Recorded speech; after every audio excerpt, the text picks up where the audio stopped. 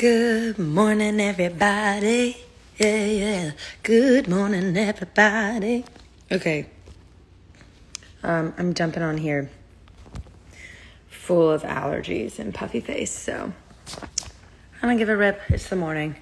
I was reading this. I've actually been reading this over the past, 3 days or so. And, let me collect my things.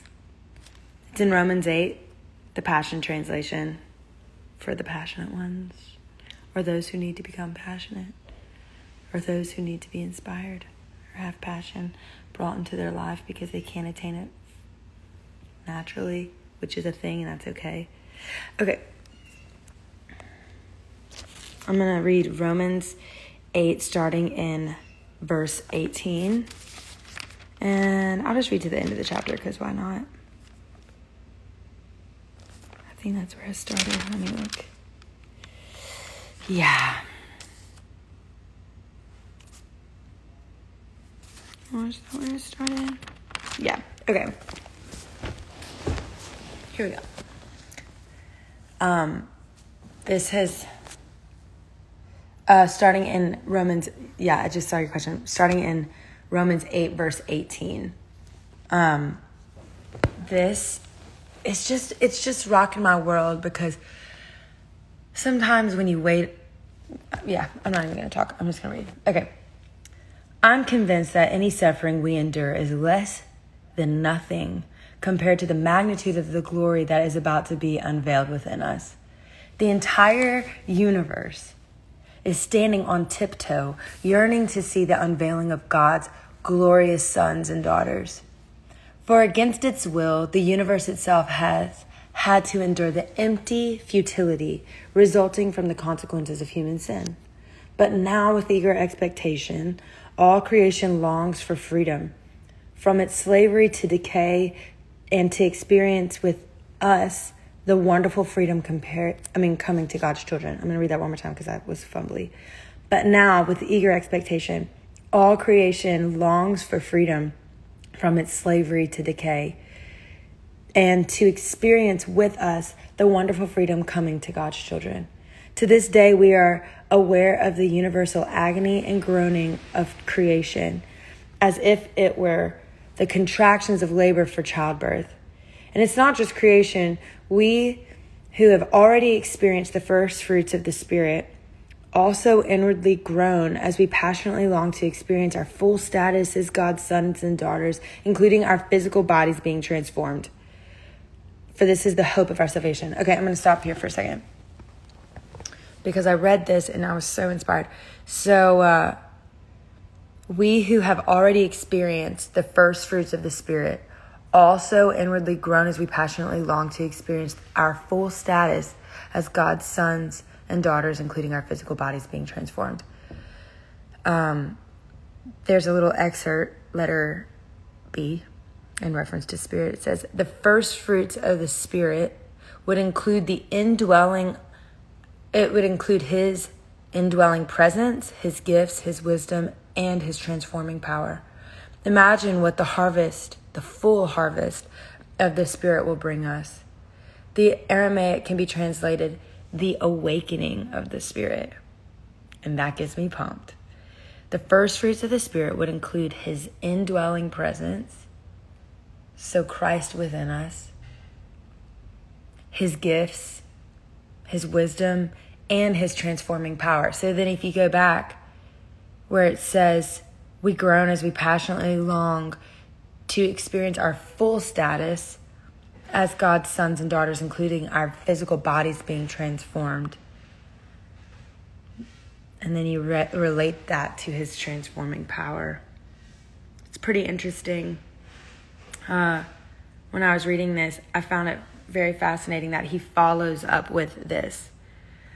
But hope means that we must trust and wait for what is still unseen. For why would we need to hope for something we already have? So because our hope is set on what is yet to be seen, we patiently keep on waiting for its fulfillment. Okay, so That's just in my head. I'm like, I don't think that's coincidence that what is followed up after this longing to be experiencing the full status, his wisdom, his gifts, his presence, his transforming power. I don't think it's coincidence that the idea of hope is what is directly following. Because there are people that have waited and waited and waited for God to heal their bodies, for God to transform their marriage, for God to eliminate depression, rid them of depression. There are so many people that are in a form of waiting for God's answer, waiting to see the fullness of exactly what it is that he came to bring. But I love that it says, it goes straight from like including our physical bodies being transformed right into hope, because it's like Paul knew in the process of waiting for this full status that we are going to experience, in the process of waiting, there's times where we can become hopeless. And so because our hope is set on what is yet to be seen, we patiently keep on waiting for its fulfillment. And in a similar way, verse 26, I love this. And in a similar, I just love that Paul speaks to the human condition so purely right there. And in a similar way, the Holy Spirit takes a hold of our human frailty to empower us in our weakness. For example, at times we don't even know how to pray or know the best things to ask for. But the Holy Spirit rises up within us to super intercede on our behalf, pleading with God with emotional sighs too deep for words. That's wild. That's wild. In a similar way, the Holy Spirit takes a hold of our human frailty, i.e., becoming hopeless, i.e., falling to the way of our bodies, falling to the way of our human nature where we're stuck vying for wisdom, though he gives wisdom to those who ask. So don't grow weary in doing good. But while we're stuck in maybe what could be the tension of the flesh and the spirit and the carnal and the supernatural, don't fear, don't fret, because the Holy Spirit takes hold of our human frailty. It's not even something we strive for. He takes hold of our human frailty to empower us in our weakness. He groans on our behalf. We don't know how to pray, but then he knows what's best to ask for. And then in verse 27, and I don't know if anybody's ever walked through emotional sighs, but the fact that he knows how to plead to God with emotional sighs too deep for words. There are people that have experienced pain that's far beyond pain I've even experienced. But I know what an emotional cry, an emotional sigh is. Verse 27, God, I love this. God, the searcher of the heart, knows fully our longings. He knows who we are. He knows what we need. He knows the things that we toss and turn in bed at night. He knows the way our minds are wired. He knows the things that our spirits crave. He knows the things that our souls long for. God, the searcher of the heart, like he wants to get to know us. He wants to understand the longings to do. God, the searcher of the heart, knows fully our longings, yet he also understands the desires of the Spirit, because the Holy Spirit passionately pleads before God for us, his holy ones, in perfect harmony with God's plan and our destiny. Hold on one sec. Just hold on. God, the searcher of the heart, knows fully our longings, yet he also understands the desire of the Spirit, because the Holy Spirit passionately pleads before God for us, his holy ones, in perfect harmony with God's plan and our destiny. So I remember whenever I was in when I was at home and sick and like asking God what his perfect will was, that thing. I feel like Christians can get really caught up there because we think that like if we don't fulfill the will of God, then we've ruined our unique makeup, whatever, or we've ruined why God has put us on this earth. But when you look at this, God, the searcher of the heart, fully knows our longings, yet he also understands the desires of the Spirit. Like he has a way to see both. But not only that, not only does he have a way to see both, to see where the Holy Spirit, I love this. Yet he also understands because the Holy Spirit passionately pleads before God. So it's not just the fact that God knows, but it's the fact that the Holy Spirit is giving little messages because he passionately pleads before God for us, his holy ones, in perfect harmony with God's plan and our destiny, wrapped up in longing, wrapped up in the longing of our heart. So I would always tell people, it's like the further in love with God I fell, the further in love with the Holy Spirit I fell, the more my heart became aligned with the plans that God had in motion. And we became synonymous, like the things that we desired were actually in harmony. I love that. This is the proof. God, the searcher of our heart, knows fully our longings, yet he also understands the desires of the Spirit. Why? Because the Spirit passionately pleads before God for us. Like the Holy Spirit's like, this is my friend. Let me introduce you. I'm going to tell God about the things that she's wired for. As if God doesn't know, but I just think that it's sweet that we're brought in on this divine trio in perfect harmony with God's plan and our destiny. So when you think about the will of God and our human nature to screw it up, it's kind of, it might not actually be as possible as we think it is.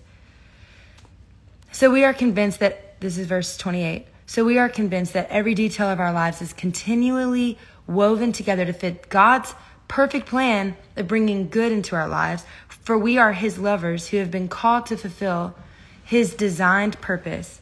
For God knew all about us before we were born, and he destined us from the beginning to share the likeness of his Son.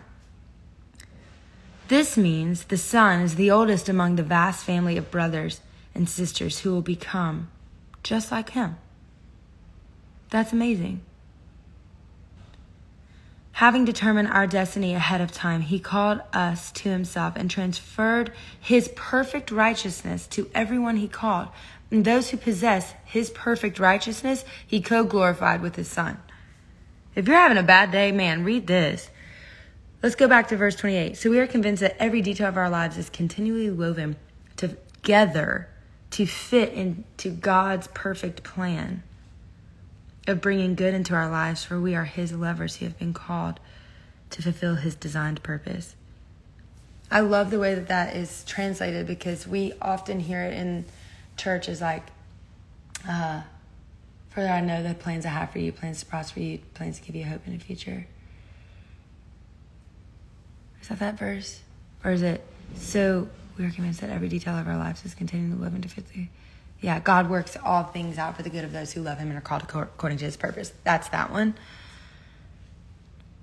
But I love just find yourself in the imagery. We are convinced that every detail of our lives is continually woven. Like, think of a blanket that's being woven. A grandmother who stays up throughout the night to weave a blanket for the grandchild that's on its way, you know? We are continually woven together to fit into God's perfect plan. That perfect plan that was just mentioned in the verse before, the perfect harmony with God's plan and our destiny becoming married. For he knew about us all along. Before we were born, he destined us from the beginning to share his likeness, to share the likeness of his Son. I just love that.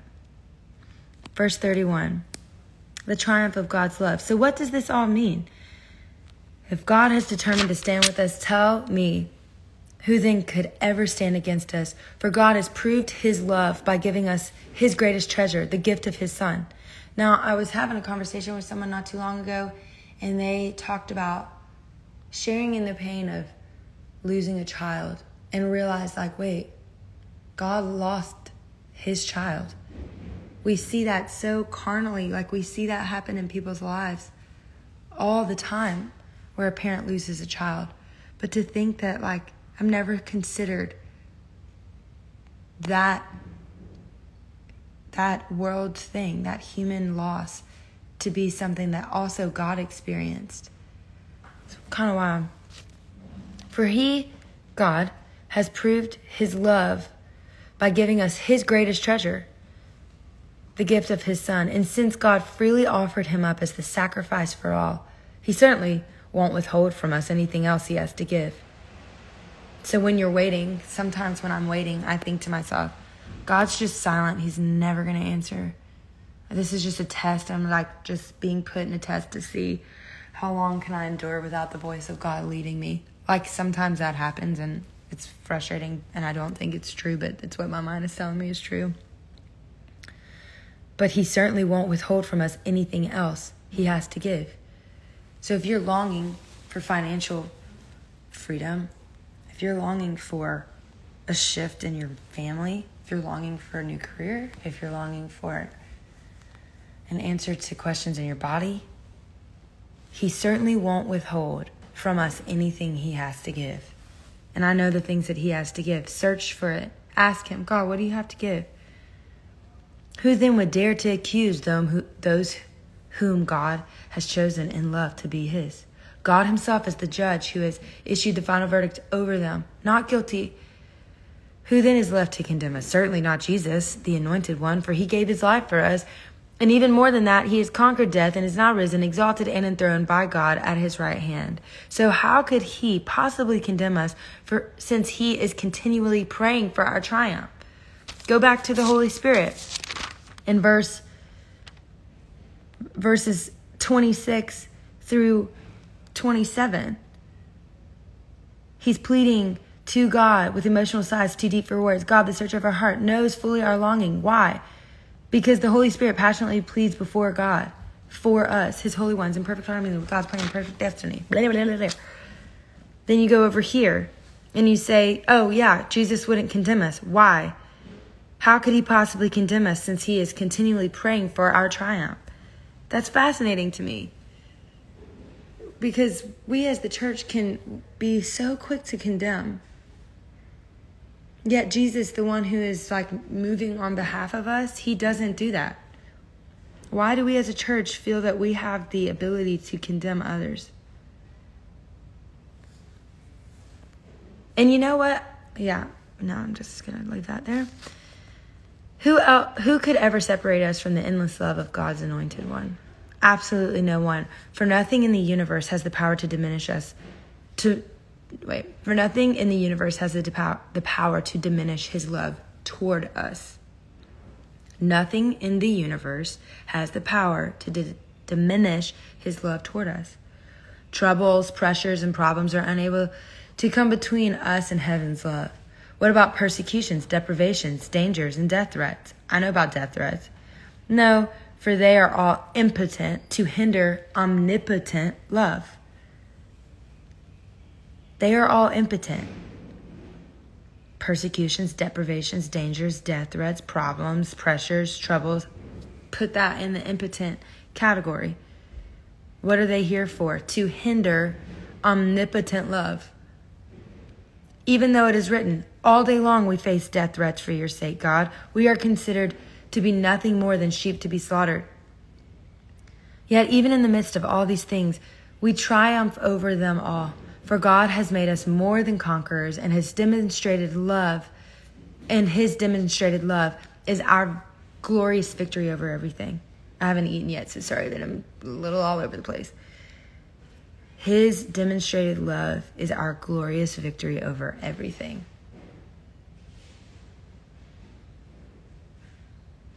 So now I live with the confidence that let's go back to that. His demonstrated love. That's the cross. That's the cross. The cross towers over troubles, towers over pressures, trials, problems, persecutions, deprivations, dangers, and death threats. Why? Because he all experienced it leading up to the cross, and then he died on the cross. Therefore, that sacrificial love that he showed, he took on troubles, he took on pressures, he took on problems, he took on trials, he took on deprivations, he took on persecutions, he took on dangers, he took on death threats. Death threats. He actually experienced death. It wasn't just a threat, but then he was resurrected. So it became futile. Yet we are sitting here on earth threatened by something he already canceled out, because he went to the fullest extent, experienced death, and then he actually overcame it. So why be struck with fear? That's for me. Why be ensnared to fear? Why feel fear over something he's already become victorious of? Our glorious victory over everything. 38. So now I live with the confidence that there is nothing in the universe with the power to separate us from God's love. I'm convinced that his love will triumph over death, life's troubles, fallen angels. There's something for you. Or dark rulers in the heavens. Let me read that one more time. I'm convinced that his love will triumph over death, life's troubles, fallen angels, or dark rulers in the heavens. Take that to your theology class, because that's a situation. There is nothing in our present or future circumstances that can weaken his love. That's amazing. There is no power above us or beneath us, no power that could ever be found in the universe that can distance us from God's passionate love, which is lavished upon us through our Lord Jesus, the Anointed One. Everybody, have a good day. That's amazing.